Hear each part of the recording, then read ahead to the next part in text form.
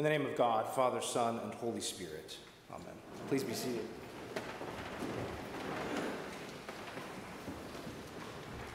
I wasn't fleeing from the sermon there, I just was in the dark, which was, just an outward invisible sign of all sorts of things, I guess. I'm often in the dark. If you missed Mother Brittany's sermon last week, I hope you'll go back and listen to it on our YouTube channel sometime this week. It's a meaningful and good and enriching offering for living our life of faith in the face of fear. And if you do, you'll get the chance to hear of her deeply irrational fear of snakes. Irrational perhaps, but very, very reasonable to some of us and something we share. Last week's readings mentioned snakes repeatedly, and so she offered a great story on an epic battle she and a roommate once waged with a snake, actually an earthworm. Spoiler alert on the story, you have to go listen to it. And the power of fear in our lives. So it seems only right on the heels of that, and on a day when green seems to be the color of the day all around us, to call up one detail of Patrick's story that is nothing but lore. It was Patrick who was known as a good and faithful and effective evangelist who gave his life to spreading the good news of Jesus across England and Ireland. Now, all of that seems to be true. Tradition and legend alone, though, tell us that it was Patrick who was attacked by a group of snakes while on his missionary visit to Ireland one time. A story that perhaps tries to explain why such creatures can't, or at least couldn't, be found on that country's shores. This legend is no recent phenomenon. It is several hundred years old, after all, so it has had some staying power. Now, though, scientists have gone on to debunk it with tales of a couple of different ice ages and their effects on the country of Ireland, but all of that is the boring part. We want the exciting, much more fun, if completely untrue part of Patrick's life and his credit for banishing all of the snakes from Ireland forever, a true hero among us. Though the snakes brought fear last week, this week there is hope on the other side of fear, or at least in tension with fear, as there always seems to be.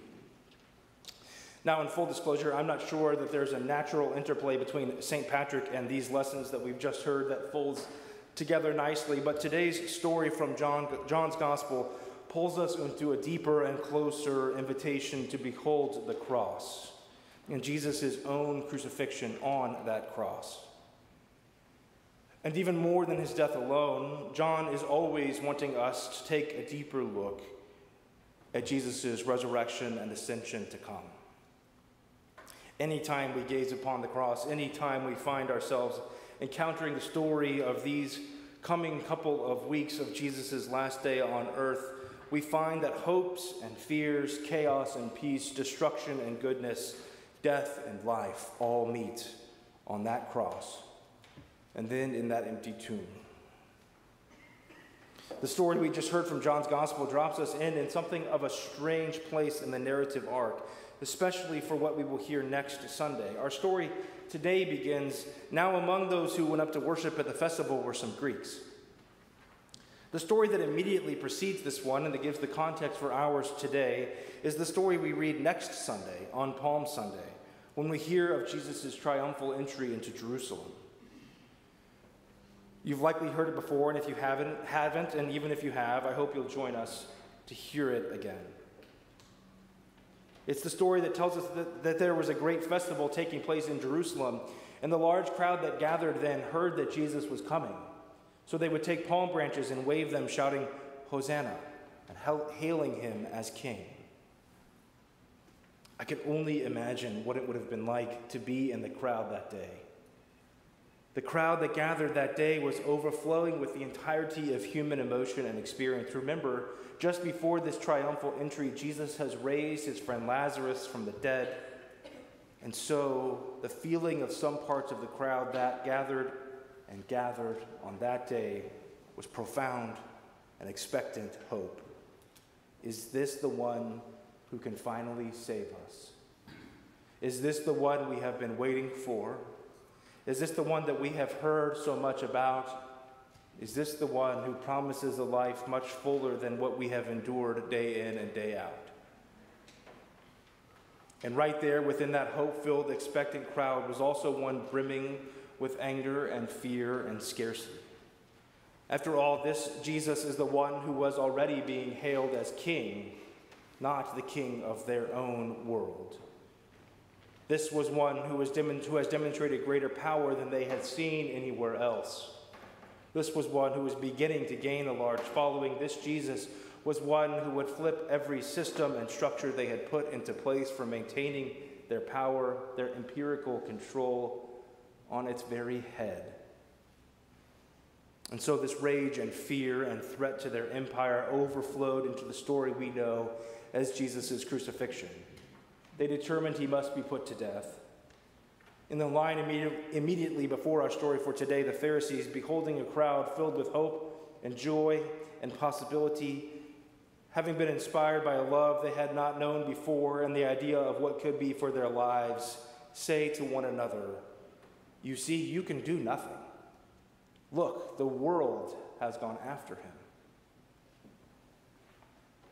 Amidst all of that, our story begins with some Greeks, we are told, who come to Philip, one of Jesus' disciples. We are told they are Greeks both to remind us that the whole known world was present for this moment and that the promises about to be revealed are for the whole world too. The Greeks come to Philip, himself with a Greek and not a Hebrew name, and start something of what I like to imagine as an ancient telephone game. "Sir, we wish to see Jesus," they say. They say it to Philip, who tells Andrew, who goes with Philip to tell Jesus. "Sir, we wish to see Jesus." I often wonder how that went. It seems to me that everyone that gathered that day did, whether they also wanted to see Jesus, whether because he offered them great promise or because they were mounting a case against him, but they all wanted to see him. So in some ways, it's something of an obvious request, and yet it is still quite bold, quite faithful even, and certainly extraordinary. We wish to see Jesus. It seems to me that that is exactly our request each time we gather here, really each and every day. We wish to see Jesus, the one who has come to be one of us, and in so doing knows our heartbreaks and our sufferings, our longings and hopes, our joys and what gives us peace. We wish to see the one who is God come among us, who showed us that God really does so love the world, that God would send God's own child to die for that broken and yet lovely, sinful and yet redeemed world, for God so loves the world. We, like the ones who our story tells us, we, like they, want to see Jesus, for in so many ways and in too many times, and because of way too much heartbreak and suffering and chaos and violence within our days, well, he seems to be the only real one that might redeem it all, might make some sense of it all, might offer some peace beyond our understanding. We too wish to see Jesus. The text gives no real indication of how Jesus immediately responds to this request, other than to give them and us something of a classic enigmatic Jesus response. "The hour has come for the Son of Man to be glorified. Very truly, I tell you, unless a grain of wheat falls into the earth and dies, it remains just a single grain. But if it dies, it bears much fruit."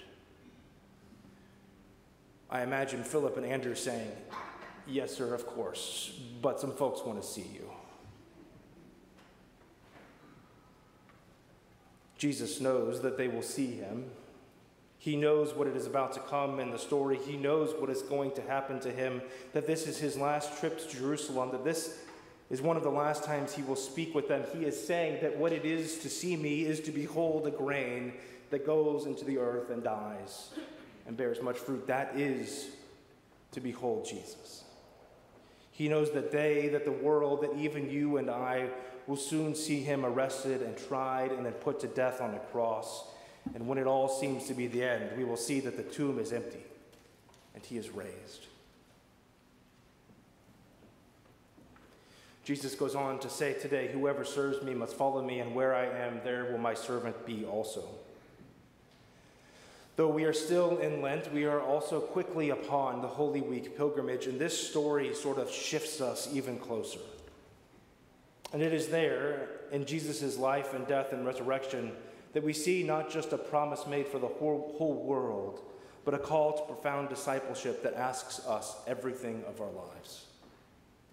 You see, to see Jesus as we hope, as they hoped, is to know that we too are called to be but a grain that falls into the earth, one that dies to ourselves, that dies to the demands and pressures of our lives, that dies to our striving and seeking after selfish wants, that dies to the fear that holds us back and tells us we aren't enough, that dies to our ego and pride that seeks to make us strive after all that is shiny. For in so doing, in so dying to that, we also bear the kind of fruit that Jesus calls us to bear. Fruits of goodness and hope and love and life. And to see and be the kind of Jesus was, the kind of disciples, the kind of person he was, the kind of Jesus that we are yearning for, is a profound call to daily discipleship, to daily following him, which looks it looks precisely like doing the same things that he did too. Feeding and tending his sheep, testifying about him to the world, seeking after and finding the lost and forgotten, enacting hope for the hopeless, enabling life for those facing any kind of death that this world would deal. For in so doing, I am convinced that as we find ourselves encountering Jesus' death and resurrection again soon, we will also discover that it is in the daily following and his call to serve and follow him, by serving and loving those around us, we who wish to see Jesus will discover that he is around us every day.